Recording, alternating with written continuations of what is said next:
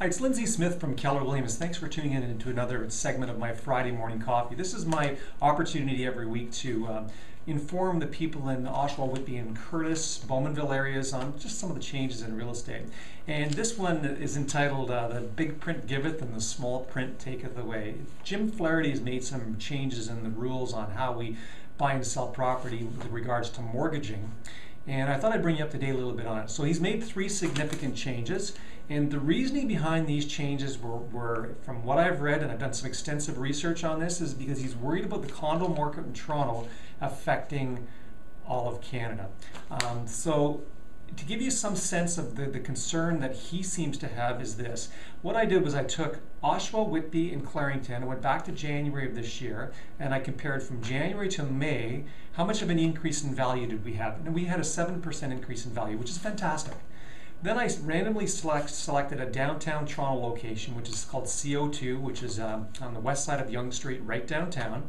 And I looked at condo apartments, and I did the same thing. January to May, how much did the condo apartments go up in that area?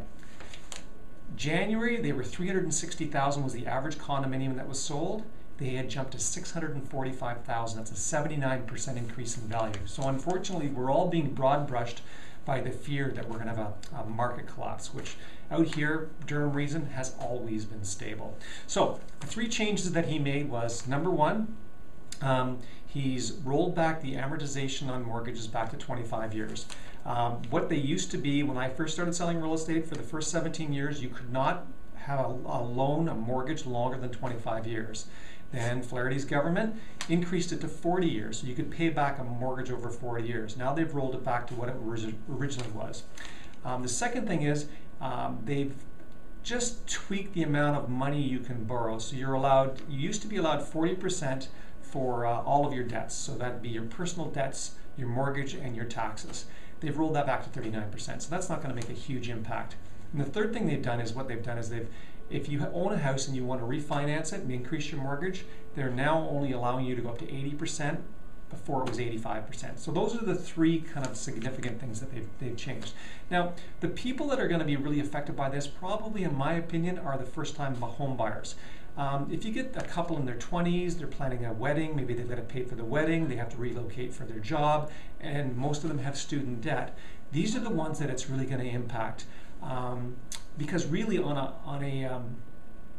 a monthly basis, the equivalent is about a 1% increase in mortgage rates. That's what he's done by shortening up the mortgages. So if you've got a $100,000 mortgage and you applied now with the new rules, it's going to cost you about $50, $51 a month more on average to carry that mortgage. That's not huge, but when you start adding it all up to the debts that these first-time buyers are carrying, that's what the impact's going to be. Now, if you'd like a little bit more information on this, I can be reached at 888-430-2320, or you can catch me at soldbylindsay.com. Have a great day.